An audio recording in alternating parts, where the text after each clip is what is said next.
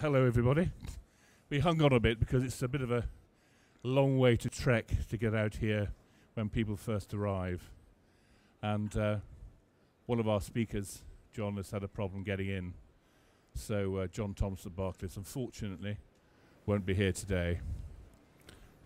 Not, of course, that we haven't got two fantastic participants, as you can see anyway. Can you... I'm very conscious here, I'm stuck in the middle. You probably can't see them there, can you? Can you? Can you see everybody all right? Do you want to move round a bit? Then you. So I just sit right in the centre. Is that better? If you feel you want to do that. Yes. So editorially, workspaces have been a bit of a nightmare to write about because our dilemma has been: how do you define one? How do you work what's needed with what's needed? And almost everybody we interview has a different opinion about what should constitute a workspace of any kind right across the divide of companies we talk to. We spent a year and a half going into this, and the GPA, when we leave here, we're going over to the GPA, who are coming out with a workplace study from Holland, actually, and they're coming out with a bit of thinking. And it was supposed to be with John Thompson at Barclays, unfortunately. But you know, there's still a new bit of thinking on virtually everything we have. There are lots of definitions of different types of space, but it's a question of how you think strategically about the kind of space you need and how you populate it with technology, which is always a very difficult thing to come down to, and depends on so many factors. But we have with us today two of my colleagues who I know quite well, who've done a variety of approaches to this. And one thing I hope we do with AV Magazine's approach is come up with some sort of practical approach to how we address what are becoming quite complex issues of technology implementation and just general approaches to what people euphemistically call an experience these days, which I'm not entirely sure what it is. Anyway, if I'll introduce you one by one. To my glorious left, I have Matt Anders, who's Head of Global Media Services at eBay. Yep. And to his left, I've got Ayhan Behic, who is Audiovisual Manager at Deliveroo. And I have to say, we've looked at eBay, Deliveroo, Bloomberg. We've just finished looking at Facebook, and it probably is no coincidence that the new type of high-tech social media type of company, or those who are exploiting the modern technologies, are those who are perhaps having the most interesting perception of workplaces in the environment. So we've got two of them here who've done some amazing stuff, really, on the whole. So I thought it'd be quite nice to get them on the panel and to us to just hear what they've been doing. Right, Matt. Yes. Do you want to just start by probably giving us an overview of what you've been doing? So many things, haven't you, at eBay, and it's difficult to keep up with what you have been doing. Do you think of the word workspace, or has it just been, you've had so many technology rollouts in the past year or two, I've sort of lost track. Yeah. Have you ever used the word workplace, or have implementations and views of how people are using various office areas been hijacked by the people who call them workspaces? Or I mean, what's your approach to? What's your opinion about it? Yeah, I mean, obviously we work closely with our workplace resources team. WPR. Is that what they're called? That's what they are called. That's sort of named of it. Obviously, it's called facilities over here, but in the US, it's called WPR. So we work them closely, and our space planning team. Actually, no, since we last met over the last few years, we've pretty much. I used to look after Europe. I'm based in Austin, Texas now. We do have a global standard that we've rolled out. We have changed stuff over the last few years, but we've been pretty stable for 2 years now. We upgraded 14 video conference rooms a week. Are you ever stable? I'm very stable now. I didn't even go out last night. That's very confident to say so. So yeah, we're working very close to our workplace and space planning team. We're working to obviously we look at our rooms, and when I joined eBay, I've been there 11 years. So when I joined, obviously we were building a lot bigger spaces, 12 to 14 person, 16 person rooms. We just opened an office in Madrid last couple of weeks ago. We just expanded an office in Salt Lake, and these offices now are much more focused on 2 to 4 person rooms. We've redesigned our whole video conference and AV standards based around that. Why is it focused on 2 to 4 person rooms? What got you to that thought? So Workplace Resource and the space planning team do more of the planning than us. They did very basic surveys where literally people are walking around the office, and they're walking around with a pen and paper, and they're noting people who are in the rooms. What we used to call time and motion studies. That's past my time. I wouldn't know, Clive. So we used to walk around with a bit of paper. Now, obviously, our rooms are much more intelligent. Every single VC room we deploy in the last 3 years have sensors in, so we know when they're in use. At the moment, those sensors are only telling us if they're in use or not, so we can see how busy our rooms are. We've been working with 2 companies in the last 6 months where we're actually working to design heat sensors with them, which are actually coming into our new standards, version 2 of our standards. So I'm here this year actually to look at a lot of different sensors and USB cameras and mics. These new sensors we're looking at are actually going to tell us how many people are in these rooms. And then actually we can actually link it into our cloud system. So we can actually say if you've booked a 16-person room and there's only 4 of you in that room, we can contact you afterwards and say, why are you booking this room? So we're trying to utilize our space as much and be much more intelligent about it than we used to be. So you can, based on the analysis of how people use those rooms, you can probably identify a need for a different type of room. Indeed. And then therefore start. Is that roughly how it works, or? Yes, the idea is we're trying to higher, loftier thinking than that. I mean, spaces are obviously very expensive, so we're trying to find out. We're trying to use more of our spaces by working out how they're actually used by the business, and we're slowly, in the last few years, starting to work that out much better now. Ayhan, you've done so much at Deliveroo, haven't you? Yeah, we're lucky to have you here, aren't we? Just about made it by the skin of your teeth, really. Yeah, just about. Got off the plane just under an hour ago. So we covered you as a story, didn't we? But just explain briefly what you've been up to and where you are now and what you're planning ahead. Yeah, so I've only been at Deliveroo, let's say, it's almost been a year now. But in Deliveroo years, that's 30 years in the company. 10 years in Navy years. Honestly, we're moving so quickly. It's hard to keep up with the pace sometimes. But just a bit of a backstory. When I started in March last year, I walked into an office and I walked into one of the AV rooms, and honestly, it was falling apart. There was cables everywhere. There was a random clear one microphone on the ceiling connected to a pole, and that was their standard at the time. My job, what I was tasked with, was to create our new office space, which you've seen, and we had to get that built in July. We had to have bums on seats in July. So my probation period was basically to get this office right. So immense pressure on me there. What was the thinking behind how the office should look?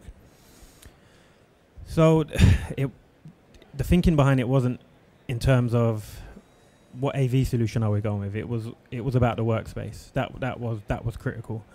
The need for an open space and huddle areas was essential. Just because we were at the time in an office. I think we had just over 300 members of staff in this one office that was only meant to have maybe just above 200 people. So we were imploding at the time. I saw situations where there was colleagues outside in the corridor having meetings next to the loos with a phone on loudspeaker. That's how dire the situation was at the time. So moving from there, we went from, it was I believe 6 meeting rooms at the time, to 1 phone booth for privacy, to 23 meeting rooms with a dozen phone booth spaces plus various other huddle spaces that you weren't able to book on the calendar. So that was just for pure ad hoc meetings, but 23 dedicated rooms now. Now, what do you decide that should go in these rooms, and how do you design them? I mean, it's difficult. I mean, people mention huddle rooms all the time. What actually goes into the rooms you? So the decision behind that, it was quite a funny one actually, because we were deciding at the time whether we were going to go Office 365 or we was going to be a Google house. This is how young the company is. We were still deciding on these sort of matters. And we managed to just catch a very senior member of staff one day in the corridor and say, do you have 5 minutes to discuss this? And the decision was made literally in that 5-minute meeting to say, well, and the decision was, I like Google, so that's what we're going with. So we based our whole solution around that. And as a standard now, we are using Google Meet, previously Google Hangouts, and that is a standard we have throughout all our meeting rooms. I mean, did you just chop the space up into smaller offices because you had to get people into some space, or was something more going on than that?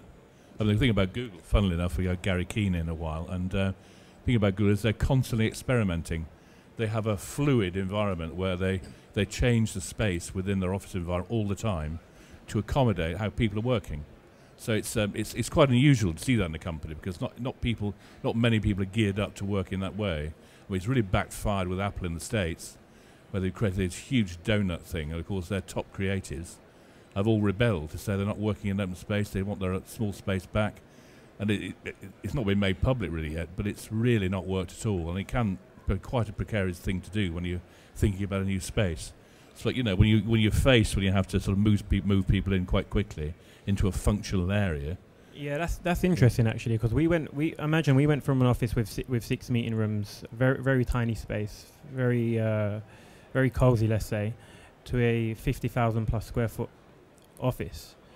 So people adjusted very quickly actually. So we was all hands on deck on the first week to help people out with the AV in the rooms. And how do they behave when they're in that environment? Do they behave differently, or were they more productive, or did they just seem happier? They do seem happier. I do hear the general moans and groans of, I've missed the old ways and the old office, but you're going to get that. As the company changes, of course, the environment changes, the way we think of AV changes.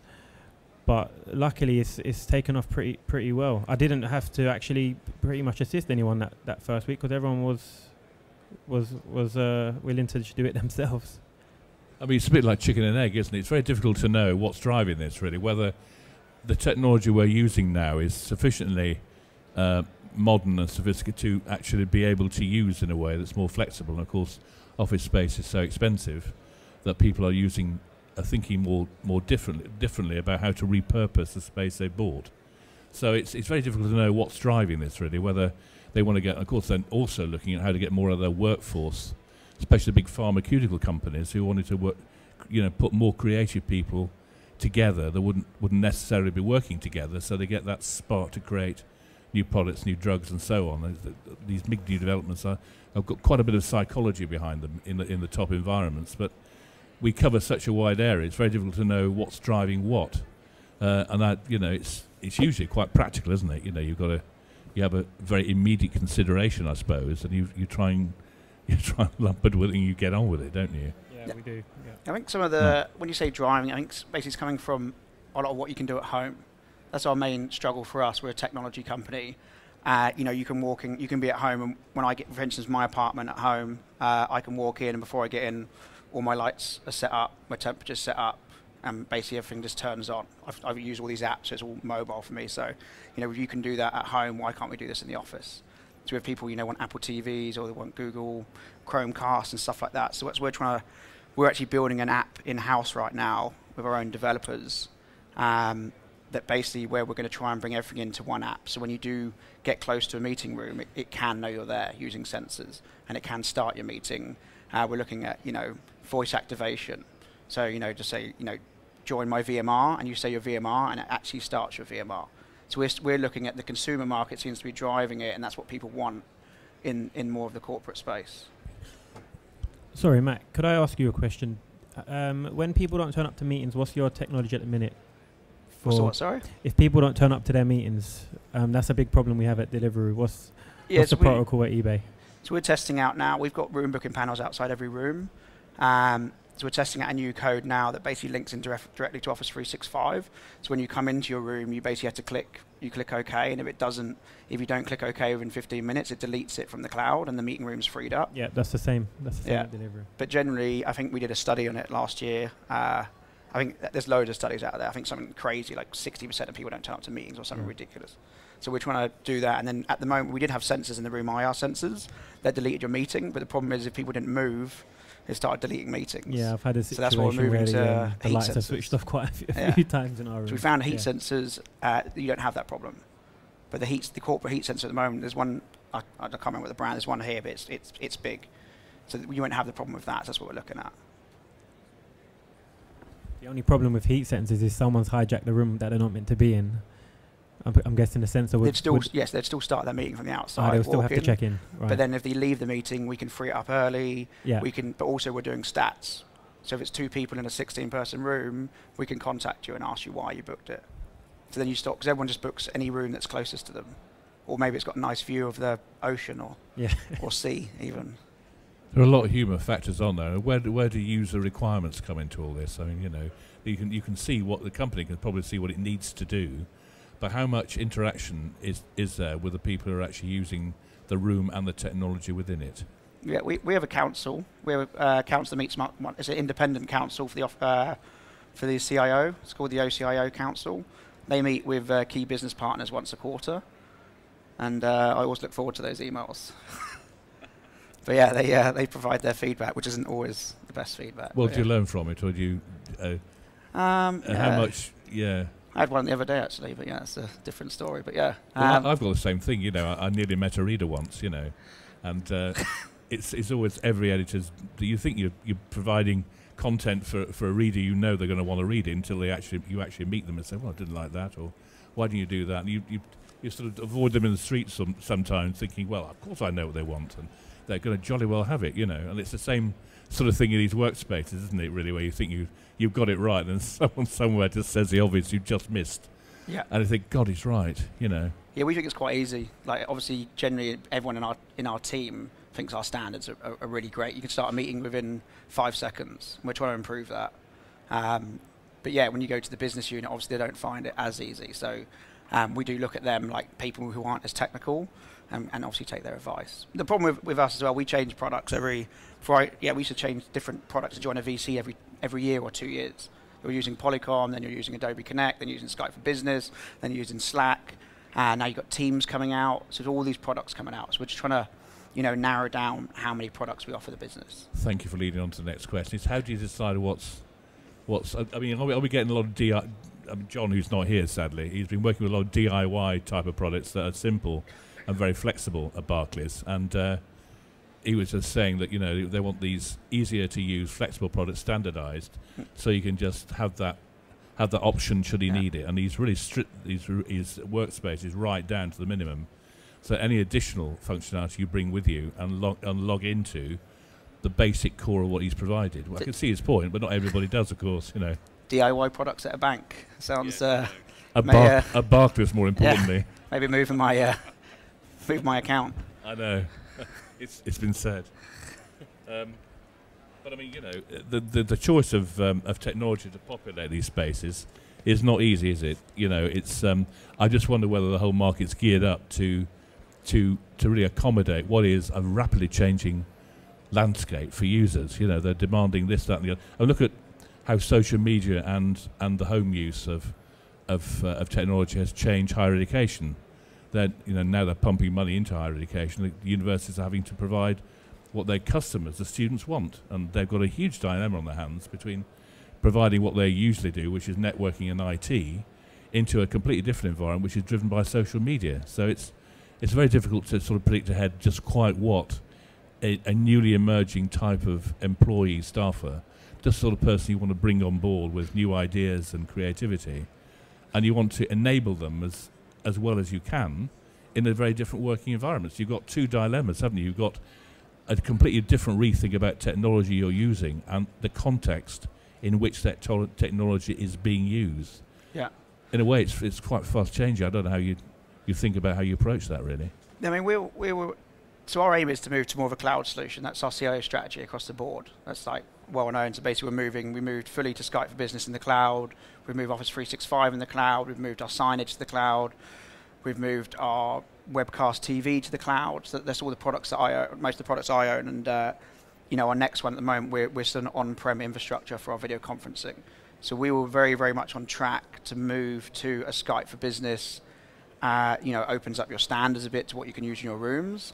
And then obviously Microsoft came and announced Teams, and that basically put a halt to everything.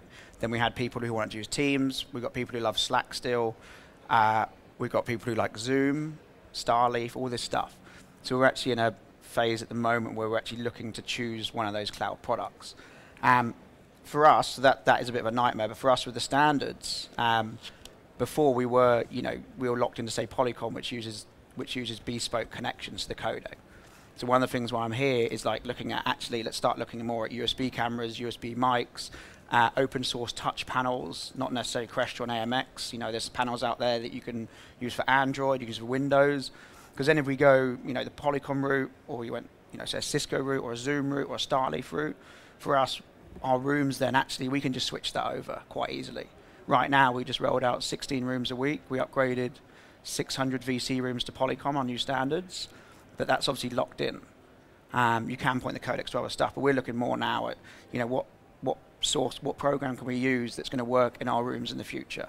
And obviously at the moment, USB 3, I think there's a new Huddley camera that's come out. There's, Logitech have got quite a few, so we're going to be looking at that quite in depth, because then our solution down the future can change without having to upgrade, 2,000-3,000 rooms. It's, yeah.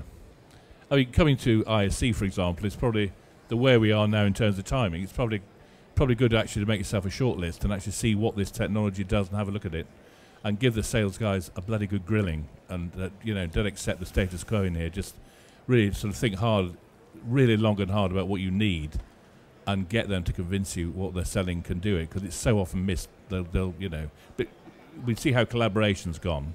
Now we've got experience, we've got all these lovely words that really mean nothing until you actually see what the technology can actually do, and where you are focused in your business to actually integrate it effectively, and that depends what you've got installed already, of course.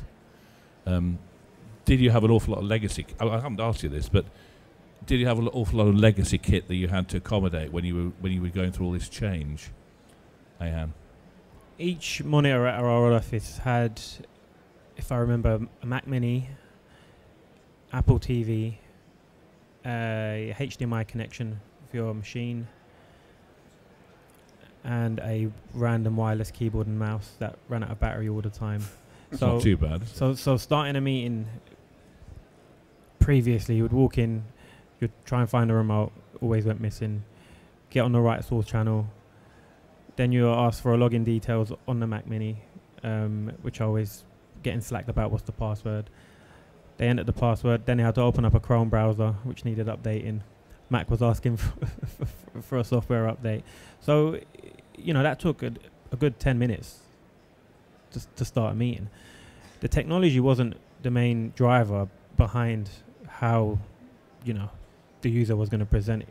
That, all they wanted to know, these millennials, they just wanted to walk in a room and have it as easy as possible. They wanted an experience that was like they were at home on their phone. They wanted to walk in, couple clicks of a button and into a VC call. Off we go. How we are now, you literally do press 2 buttons now. So you walk in, you check in on the tablet outside, you pick up the remote. Your meeting should be on there if you booked it on the calendar, which would have done, and you're in a VC call. Who was driving this in Deliveroo? I mean, there was a CIO involved, or was it? I mean, what sort of level was this thought at? It was a combination of myself, the director of IT, and also our CTO. So it did go quite to a high level, and it was our CTO actually that preferred we be a Google house. I'm happy we did go down that route because it works very well with our calendar. That was the main driver actually. What works best with our calendar? So previously we used Zoom. In that case, EAs were booking meetings and they would have to copy and paste the code each time, which I was never a fan of because user error. You miss a code. And it happened quite a few occasions, and you'd have to call up the EA. Oh, you didn't book this meeting in this time. But now, as soon as you book that meeting into our calendar, it's immediately booked into that room. I mean, it's not insignificant. I mean, you probably had lots of legacy kit, did you? I thought that you had before you started all this process. It was obviously a long process, but you had presumably the traditional IT and just traditional AV in there. It must have taken quite a bit of. You had the vision to sort of think about changing all this. Was it that split off and what the company wanted to do in its new form? Or? Yeah, I mean, when I joined 11 years ago, I used to look after IT for London. Yeah, made dramatic changes. And really, there wasn't about the response. I mean, there wasn't an AV team; it didn't exist. No. And then we did our own thing. We had a project go around Europe, and we just upgraded randomly to life size, and everything was different. different screens, different switches, different cables. So we created a standard in Europe first, then we created, a previous manager created an AV team in the US. We still had different standards, and then he moved on, and then we basically created a global standard probably it was only about 3 years ago when we started creating an actual global standard that so every single room now is identical. Even the cables that are installed by different AV vendors, which they got a bit funny about. Everyone likes to cable their rooms a certain way or label it. So if you have a cable that's label 1 in America, label 1 in the UK is exactly the same. So all our engineers follow the exact diagrams that we give them. So every room is identical. So if we replace an AV vendor, we can just give them the new drawings and everything's exactly the same. So it started off just being the same codec, the same screen, then it was the same cables, same cable layering. Now everything's literally exactly the same. I mean, I always thought that, you're having different rooms with different uses, therefore, you're going to be thinking about different technologies that do the best for that use in that particular room. Is that the case, or not? Or are you able to really standardise properly across? Because, there's not much interoperability between AV products, really. It's going to have to get there better than it is at the moment, isn't it? Therefore, getting one product environment or a ecosystem, as we now tend to ungraciously call it, to communicate with another one is quite difficult. I mean, you had some problems reviewing products in the past, haven't you, where one thing was promised by the vendor and didn't deliver, and you're not knowing how you're not a man to cross in that department. You gave them a good spanking, didn't you? And it was very difficult to actually know what product will do, what it's sold to be doing. Yeah, we set up. So we have a huddle room standard, which is pretty the same. It's still dual screen. So dual screen. Every room is dual screen, no matter what size it is. We do reduce the cost. Our larger rooms are still pretty expensive. They're still about $30,000 for a large VC room. We can get down to about $16,000 for a small huddle room. We're looking to reduce that even more now with our open standards. But yeah, one of the big things for us as well is dev labs. We have a development lab in Scottsdale. We have one in Austin. Now I'm based there. And we have one in London. So now we just get them to ship us the products where we test it in-house and find out what it does and doesn't do. Because like you said, I had many arguments of broken promises. My most frustrating aspect of being an editor of a magazine where I can't review product. Many years I did have labs and we did review products, but it's very difficult to test AV. There's no level playing field. And it's almost like going back to, 30, 40 years ago, you went to the mainframe environments. You had to see the application working in situ to see what the niggles were and how you went around. We're always going back to that sort of approach, really. And there's definitely a market for that, isn't there, in a sense? In-house trialling of there are some houses, aren't there? But everybody promises what doesn't usually get delivered. I mean, interesting, this big Bloomberg thing we're on. Everything's been bespoke. They spend a lot of money on it, but it developed the products as well, because one of their major beasts was nothing actually performs out of the box as it's supposed to, and that's getting quite a big common problem in AV. It's quite worrying, I suppose, because technology is getting quite commoditized. It's becoming all singing and dancing, yet not delivering what's promised, which is a bit worrying. And as it proliferates, I just wonder how we're going to cope with that. And you've got that ideal approach. Ayhan. Sorry, Matt, so those dev labs, are they bookable by the end users? No. They're just we have a deployment team based in Scottsdale, one in London, and then in Austin. So yeah, it's just our own private rooms. So we just get all the kit in and just hook everything up and just play around with it. And then the end decision is made by a combination of people, or do staff have a say in? The end decision of the standards will be made by myself. So we'd have a deployment guy who would test it out, and then he'd present it to us, and then we would choose that standard. In terms of the overall product that we go with at the moment, the cloud product that we're looking at, that's going right up to the CIO. So he's involved in that. Interesting. How is corporate strategy driving this? Obviously, it's interesting. Most work seems to be done by fast-moving companies, usually not older than, apart from Apple, of course, than a few, in the grand plan of life, not that old, not legacy type of age. Are they doing this because they can do with technology, or they're thinking differently, or they're trying to get their staff to work differently, and therefore see they need to install different working environments? I mean, what would you say is driving all this, really? For us, the driving factor for us is to move to more of a cloud strategy. So we've shut down, I can't remember, it was over 300 servers in the last 6 months or something like that. It's quite crazy. So we basically shut down all those servers. We're moving fully to cloud. So that's a main reason to move the video. Right now we've got like 4 RMXs in Denver. We've got some in Shanghai. We've got some in Dublin. That just does our video infrastructure. So we can basically, and obviously everything. If you're based in Israel, we have problems now because when you come, if you have a video conference call, you have to come through the RPAD, which is based in Denver, which loops you back round. Then you come through the network, bounce around to like Dublin. And obviously, then you can have bad quality. So obviously, based on the cloud structure, you go up to the closest server. It's gonna, and then you go on their backbone. That's the main thing, is to improve quality. That's pretty much our main driver. Then in terms of the room standards, again, going back to the consumer thing, people like these days, like you see the kids, everyone's on FaceTime, everyone video conference. I think we have 180,000 video conferences a month, and that's increasing by about 10 or 12% a month, something like that. So more and more people are using video. So we're trying to basically, we used to do one VC room to every 50 users. Now that's 25. Now it's every room. So if we open a new office, every room is video conference enabled. So we're just trying to get more and more people. And you have your meetings are more productive.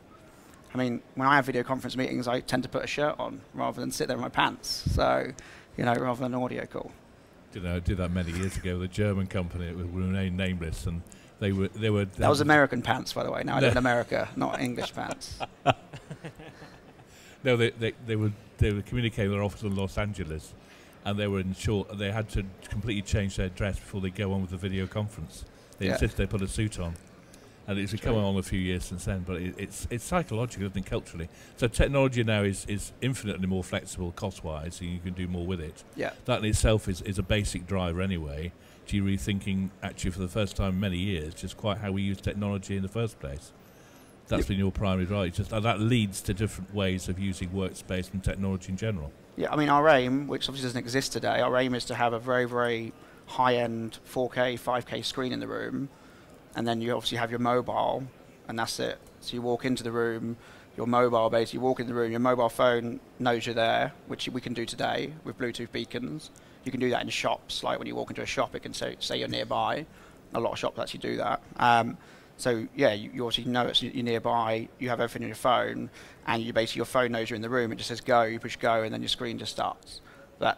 We've built that actually in-house with our own developers. We built it was a hackathon, we built a small meeting room, literally about this big, and when you came up with your mobile phone, it knew you were there, it started the meeting, and they had this little robot that made you a coffee, and all the VCs started up, and actually joined a Polycom video conference call. So it did actually physically work, and that was all built in-house. So that's our aim, is to get there. But I mean, that's why we're starting. Start off with open source cameras, mics, and stuff like that. Then move later down the line when that technology comes around. We'll be able to move to it much easier. Clever way of doing it. It's psychology a good help when you're in the middle of all this, to get your users to use stuff almost invisibly. So you're not pressing any buttons. That's the future help, to just walk in and. Yeah, just walk in, say start. That's what I do when I get home. Yeah. I walk in and say movie time, my whole entire house just adjusts, the temperature goes down, the lights adjust, the screen turns on, everything I've linked up with like the IFTTT app, and it basically just does everything for you. Does your food get cooked, or? Well, that's what my fiance is for. We've got Deliveroo for that. You can hit him later. Deliveroo, yeah. AI, is that going to be the base of all this as we go on? I mean, a lot of guff's been spoken about AI, hasn't it, really? Total rubbish when you think about it. But actually, at an IoT, pretty basic infrastructure level, I mean, you can see the potential of it, can't you, for perhaps thinking intelligently infrastructure level, quite what goes on and replacing some of the basic functions in something like a meeting room set that you've got, for example. Have you thought of that? I think people are like starting to look into like Alexa, aren't they, and Siri and stuff like that. Some of the products are linking into that. I think Zoom was doing something on that as well. But yeah, I mean, I think that's going to come in more. I think Harman have their product, don't they, with the clock now that just does everything and sort of links into that. I think we'll probably start to see more and more on that as people, like even my age group, obviously we didn't used to use video calls as much. Now we're using more video. I think the younger people obviously coming in now using more, like I see people now, I still text. I see a lot of people that don't even text anymore. They just talk to their phone and it does everything for them. So I think more and more people are going to want to come into a room and just start that meeting and not even touch anything. So I think that's what will probably, be coming up fairly soon. Is the office boundary changing? I mean, in a way, you are trying to find new boundaries where the office is within a bigger environment, or you're going to be faced with a massive like Bloomberg, where there are no walls and no environments. A bit like on Barco, there's no environment. You just get more intelligent use of the space within it, with sound, acoustics, and various other things that allow you just to simply not think about what you're doing, just in a space you feel that's appropriate. Is that going to work just in a few areas? I mean, it's very difficult when you move from a structured environment to a non-structured one, and then you create another structure within it in a different way, perhaps. We're putting small rooms in bigger spaces, and then you create bigger spaces where there's no structure almost, and it just depends on how you use that space. It's like any 8 from 10, take away the number you first thought of, isn't it, really? It's very difficult to actually think sensibly about what your plan would be strategically about how to develop it. If I was doing a 5-year workspace plan, I'm not entirely sure. Yeah, exactly. Yeah. How I would go about it, how I would think about how is my office space going to change in the next few years. Yeah, I mean, we have dropped, we obviously created the open plan sort of office in San Jose many years ago. So yeah, now we obviously do see in the office, we have these little booths that are just basically like, I don't know if you've been to the Google office, but they're the same thing. They just pop up in the middle of the office, and you can just walk in there and have that. So we're seeing more and more of these pop-up spaces. And like I said, we're seeing more and more small and medium. We still have 1 or 2 large rooms. It's mainly much smaller, and being much more flexible. There's been a lot of debate over the last 6 months to a year about working from home. Should you work from home? Is it better? Is it worse?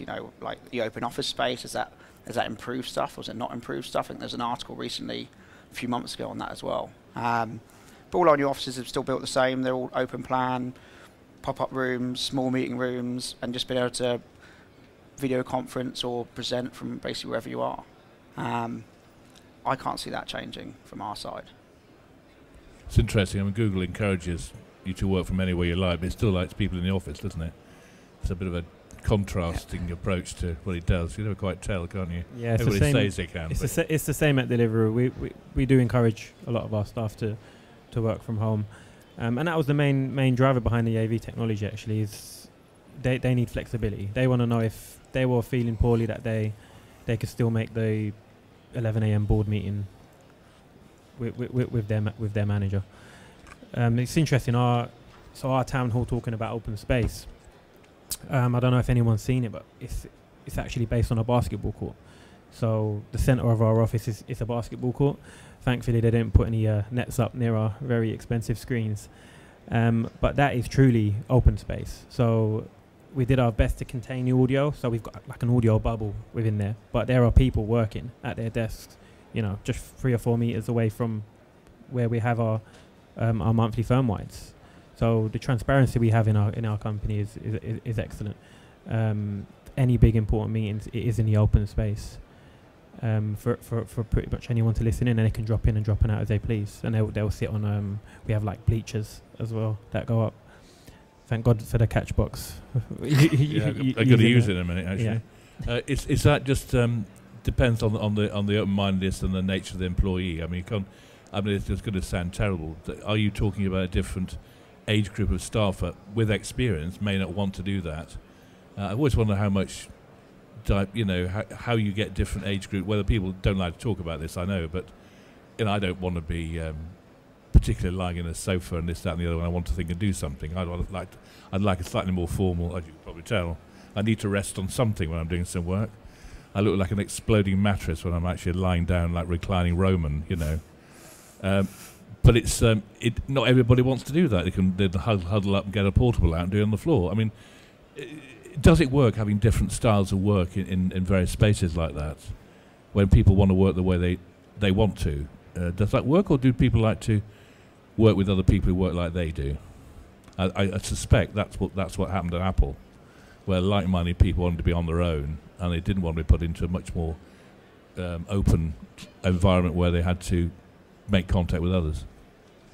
Yeah, being a tech company, we obviously have many engineers in-house, and a lot of engineers. I don't know if it's the same with eBay, but they do like to tend to work alone. So, is it Apple that are now moving towards keep giving their engineers an office each? They're probably having to. Yeah. So I'm not the latest yet, but anyway. Yeah, we're doing. It's ironic that Johnny Ive, who was the genius behind it, is now head of workspace development. You'd have thought And one of the best people in the company would have got that one right. And so they must. You ask yourself, what research did they do with their employees? You know, what do they ask them? How much information did they have on how they wanted to work to maintain their productivity and their ideas flowing? Yeah, especially with engineers when they're coding, they need to almost be in the zone, right? So we have an unwritten rule at Deliveroo where if you've got your headphones on, that means do not disturb. So even though we have an open space, if you see someone with their headphones on, do not approach them, basically. So that's a good unwritten rule, because if someone just needs to get away and there isn't a phone booth available and they want to be at their desk, they pop their headphones on and off they go. Would they be more productive in an office environment to themselves? We don't know. That's something we have to, I think, look into. There's a lot more to this, isn't there? Yeah. I was going to say one last thing.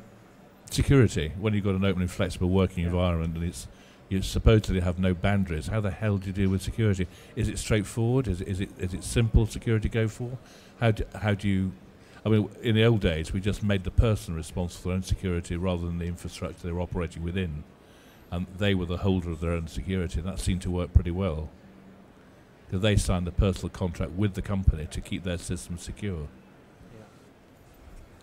Yeah, I mean, in terms of security, in terms of walking around the office, seeing people's screens, we don't really, that doesn't really come into play, I don't think, for us. I would say in terms of product security, that's huge for us. We will not buy any products now that don't have 802 cert on it, or we won't buy any stuff that has holes. We have our own red team that just basically goes into every single product we have, and they try and hack into it. Obviously, there's been breaches on certain companies. For us, it's huge. If eBay gets breached, it's massive. So in terms of security products, literally we chat to people, no 802 cert, we don't even look at those products anymore. So any new products coming out, they really need to take security seriously for us. But in terms of in-office, then I wouldn't know too much about that. Yeah, when we have our town halls, like I said, we are quite transparent, so it's in the middle of the office. So that is we have a rule that every firm-wide meeting once a month, we're just not allowed anyone in the office. That doesn't work for Deliveroo. That includes temporary staff, actually. They can't come until that's finished. And so far it's been working fairly well. And again, with security for the technology, we're the same. We don't even look at it if it's not protected, to be honest. Yeah. Well, I'm dying to throw this catch box at somebody. So we've got. Anybody like to ask a question? You have a good opportunity here. Can I throw you this and have a? These are very good, by the way. Actually, very effective. Shall I? Because we won't hear you otherwise. You're supposed to throw them, but I don't trust technology. Yeah, I know. You sort of got rid of the point of it then, Clive. No, I'm such a miserable bastard. It's not called a hand box. I know. It wouldn't work if I threw it anyway, so it's probably just as well. Is it on? No. Is it on? Ladies, gentlemen, is it? If you twist it and give it a slight twist and pull it out.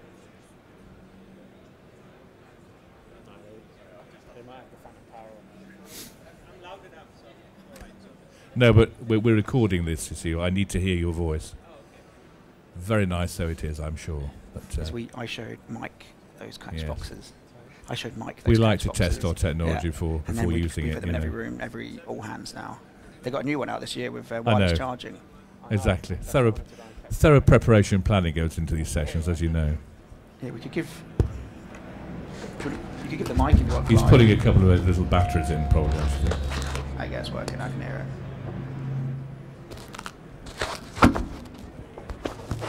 Certainly working now.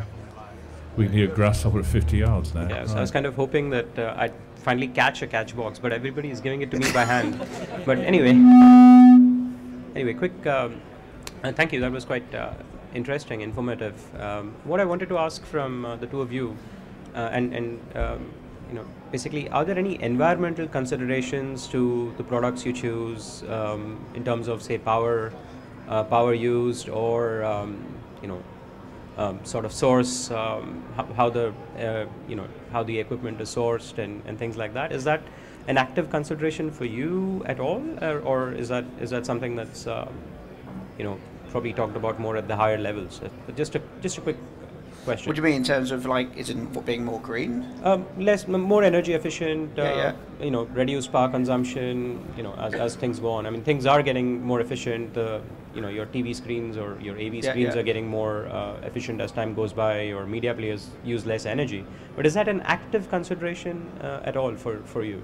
So when we built our new standards, which are probably about 2 and a bit years old, we did a study actually on. So when I was based in the London office, I used to walk around. I used to see all the screens on 24/7 a day.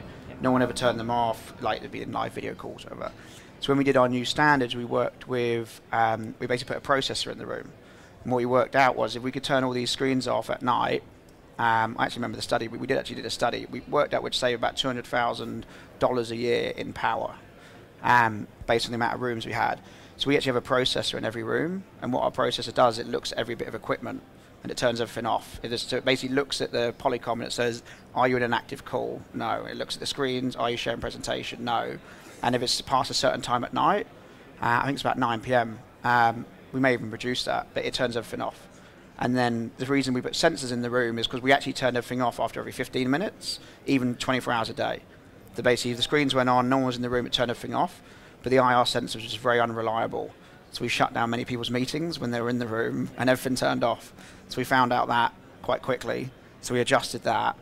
And when we get these new sensors, at some point, we'll probably go back to that. We'll probably say, now this sensor is reliable enough. No one's in the room, no one's on a call, no one's presenting, let's close everything. So we actively do that, and that's in 600 rooms right now, and we're rolling out to every single one of our rooms. So we actively look at the power. When we look at products, we are looking at PoE, just for ease of use for us. Rather than, every time we do a new install, we have to do data, we have to do power, we have to do all this stuff, it's a nightmare. We have to rely on another team as well. So if we do PoE, then it just goes into our network switches and everything's much easier for us. So we do look at that. Yeah, quite interesting for me, the PoE angle, but thanks. Yeah. Okay. Yeah, we also use PoE. The looking at the data usage and power consumption is not something we've actually looked at just yet. Once we have our standards down, we're still working on it actually. I mean, we've only been in the office 6 months. Currently, on the RMS, we switch everything on at 7 a.m. and switch everything off at 7 p.m. In terms of screens. And if a user does, to be fair, we don't get much usage after 7 p.m. But that's quite interesting that you actually have a processor that does that, and definitely that's something Deliveroo would want to look into going forward. It's going to be bigger, I'm sure. Actually, more automated, isn't it, as time goes on? We did go throwing. Well done.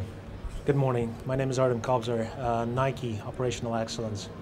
Gentlemen, I have a question about the link between the culture in the organization, the behavior, and the technology that you lead. So, how do you connect the two? How do you use the technology to drive the behavior, to adjust the behavior around how people use the technology to up the shareholder value eventually? So, yeah, that's a good question. Very. The culture around Deliveroo is obviously we have a lot of millennials employed. A very young company makes me feel. Don't know why you looked at me when you said millennials.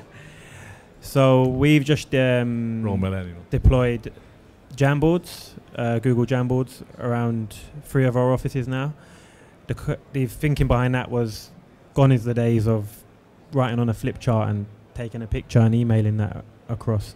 People want that sensation of, writing on a touchscreen, because most people, well, anyone from the age of 18 upwards were sort of born into, smartphones and touchscreens. So that was our main driver when we deployed the Jamboards. So now we can actually dial into meetings with a Jamboard.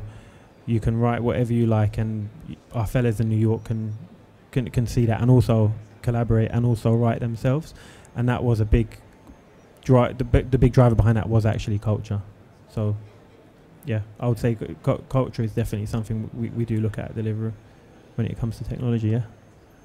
Yeah, and that's the same for us as well. Like, it can make our jobs much harder because we do have these people that they just want to be able to use in the office what they do at home. So it makes it really hard for us.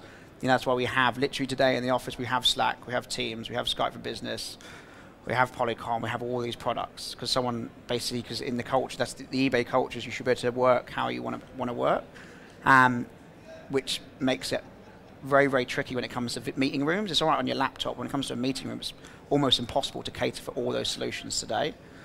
But our culture, yeah, is just very relaxed, and yeah, you should just be able to use what products pretty much you want to be able to use. So with our instant messaging, we also use Slack. So in our minds, that replicates WhatsApp, which pretty much everyone has nowadays. Yeah. And we use Workplace, which is, I don't know if anyone's used Workplace, it looks identical to Facebook. So when you're at home, you're on your Facebook, you're on WhatsApp. When you're at work, you're on Workplace and you're on Slack. So we are trying to replicate that user interface feeling of almost being at home and it being that simple. And that was a big culture drive behind that. I think inevitably everything is going to go behavioural, but ultimately that may contrast with what the buying policy is on technology and best practice. I mean, they'll probably think what the company wants to supply may be different to what the behaviour is telling them. Then perhaps needs to be more of a close association between the two, but I think that's quite a way off, I think, really. But they are doing tests and research to learn more how people are using products. That's exactly what Google's doing. Its entire internal reevaluation of products. It moves its internal workplace around to test product, and it's going to be launching a new. It was big at CES this year, but it's part of company policy now to actually test its working environment, its products on its working environment. They're intertwined. First company I've seen do it, actually. Thank you. Right, a longer throw this time. Well done. Good throw. Matt, this How are we is doing for time? You all right? specifically a question for you around the mixed collaboration environment. You mentioned Skype for Business and Polycom Proprietary in a number of different environments. Have you wrapped a strategy around the workflow in which people book those meetings consistently and how that represents a meeting room environment? Are you looking at a plugin within Outlook as you look to roadmap into 365 and take Skype for Business and Teams into the cloud? Yeah, so we were sort of on track. So I mentioned earlier about going to Skype for Business. Polycom do a connector in the cloud called Real Connect, and that basically pulls your Polycom rooms into a Real Connect cloud, and the cloud sends you across into Skype for Business, and your calls are hosted in Microsoft Azure. Teams threw them a little bit. I don't think they even knew about Teams, but they're obviously going to look to integrate that. So that is obviously one option. So for that, then obviously Skype for Business would have been our main platform. We would have left Slack there. We would have left the other products there. So what we found is when we moved, if we go sort of back in time, about 3 years ago, we were a life-size house of ClearSea. When we moved to Polycom, the idea was to reduce Adobe Connect usage and to reduce all the other programs and to standardize on that. We never did standardize on that fully, but Polycom just naturally took off. We went from 200 concurrent calls a month. We're up to about 800 now at any time. There's 800 live VC calls going on. But the other products are still there. What we're doing now is our next stage, which we're working on, it'll probably happen this year, is moving to a cloud solution and trying to integrate as much as possible into one. We're probably not going to shut down everything else. A lot of people do cost studies and they say, well, we went to full Skype for Business, we can shut down Adobe Connect. Adobe Connect costs us $1 million a month on calls. But then it's very hard to try and force all those people along. So we try not to use cost studies as much to choose a product. But the idea is we'll offer something that's going to be, like Polycom for us was much better than Lifesize and ClearSea, because ClearSea app wasn't very good. Obviously they've developed on that since, so people just went to Polycom because it was so easy to use. Now obviously it's sort of lagging behind in the newer technology that's come out. We're hoping the next one that comes out, it will encourage users to go to that space and use it more. And then ideally, the usage on the other products will start to intertwine. Just stuff like every time you get a laptop now, Polycom's installed on it. So everyone sees the app there, and they just use it more. We don't sort of force the other ones. For our company, like the developers, they love Slack. If we told them they had to use Teams, it would be uproar. So like people say they have their own room, like we do sort of make sure the developers are very, very happy. So I don't think we'd probably be able to get rid of a lot of those products. But we are trying to consolidate as much as possible. But yeah, everything will probably sort of sit there in the background, sadly. One quick one off the back of that. Do you have a voice strategy that you're looking at as part of this, and are you looking to stack that up within the video and collab environment, or is it something you're running parallel? So we're moving towards not installing any phones anymore on people's desks. So no one gets his phone on their desk anymore. They used to. Again, there's early stages. Various RFPs and stuff are in flow, which is sort of confidential. But we are moving to a strategy where there'll be no phones anymore apart from our CS. We have a massive CS center in Salt Lake. They have to have phones. Obviously, if that goes down, would be screwed until it's reliable enough. So yeah, basically everyday office people that join the company, they don't get a phone anymore, don't get a desk phone. They use Skype for Business for all their phone calls, which may become Teams. That may, depending where we go on the VC route, that could change towards that product, or it could stay towards Skype. But yeah, our voice strategy is we're going to route most of our calls out to Azure. So yeah. Just off of that, Matt, do you provide work mobile devices? We do, yeah. Everyone gets an iPhone or an Android or whatever it is on that. We just don't need. I've not had a phone on my desk for 5 years, 6 years. Last night I actually had a Sev call when I had 8 Skype for Business calls at 2 in the morning when our servers went down, which was a bit annoying. But because I'm here, obviously it's linked in, so wherever I am in the world, it just rings my phone, which is very handy. Right, I think we've run out of time, actually, sadly. I can't believe that's an hour gone. There you go. Well, thank you very much. That was useful for you. Thanks to Matt and Ayhan. Thank you very much for coming. Thank you, Clive. Cheers, Clive. Thanks, everyone.